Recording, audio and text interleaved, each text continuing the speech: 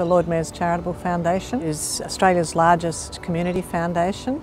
Changing Melbourne for Good is our annual campaign where we tackle a particular issue that's facing Melbourne. This year we're looking at the environment and sustainability impact area. Well, my name's Rob Gell and I'm delighted to be part of the Lord Mayor's Charitable Foundation's program Changing Melbourne for Good. Lord Mayor's Charitable Foundation is very good at bringing the right groups together. So it's that network capability that I'm really supportive of. The Lord Mayor's Charitable Foundation works with a huge number of different partners. At the moment we've got around 60 projects open across the water space, the food space, the climate space. We're very aware that people need to hear from groups that are being affected by climate change, and hopefully we'll be coming up with some really interesting solutions. For that reason we funded Farmers for Climate Action to bring their group to Victoria. What they're trying to do is assist farmers adopt technologies that will help them adapt as the climate changes.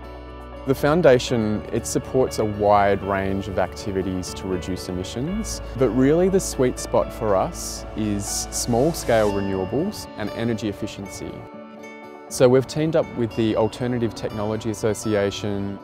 The Alternative Technology Association is a wonderful organisation. I'm very proud to be a member. They provide a range of services that anybody can take up, so you can have an energy assessment of your house or your building.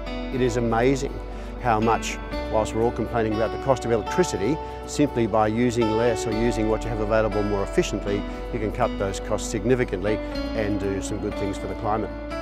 We have funded a number of projects relating to communication about climate change, and an exciting recent one is with Monash University's Climate Communications Hub, where they're looking at how we can add information about climate to weather presenters on the evening news.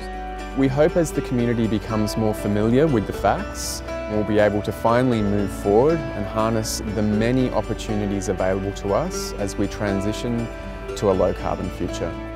We all need to understand all of the roles that we might play. So I want to encourage everybody to consider supporting the Lord Mayor's Charitable Foundation. So why don't you go to the website lmcf.org.au, make a donation and help to change Melbourne for good.